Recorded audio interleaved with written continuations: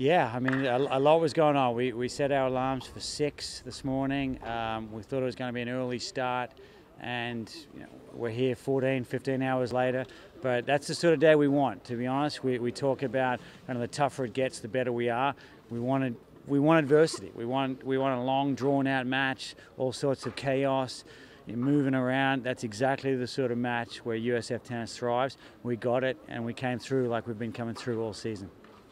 Yeah, that was huge for Ivan. I mean, he's come through for us in the past this season, but it's just somebody always steps up. I mean, today it wasn't Alberto. He's been there all year. But even him just getting back into the match, putting himself in a great position. He was down a set and a break, fought his way back, stayed on the court. That enabled everybody else to play better tennis. So, it wasn't Alberto today. Somebody else steps up. A freshman, Ivan Yatsuk.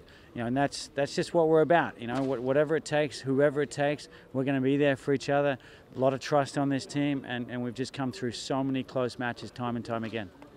Yeah, I mean, Texas is having a great year, no question. One thing about our schedule is we get exposure to top teams. This will probably be our third team in the top 10 that we've played this year, so we know what sort of tennis to expect. We were right there with Virginia early in the season. The guys know that. We've spoken a lot about that. So, we believe when we can compete well, like we've been doing on all 6 courts, we can play with anybody. So it's a tremendous challenge and a tremendous opportunity.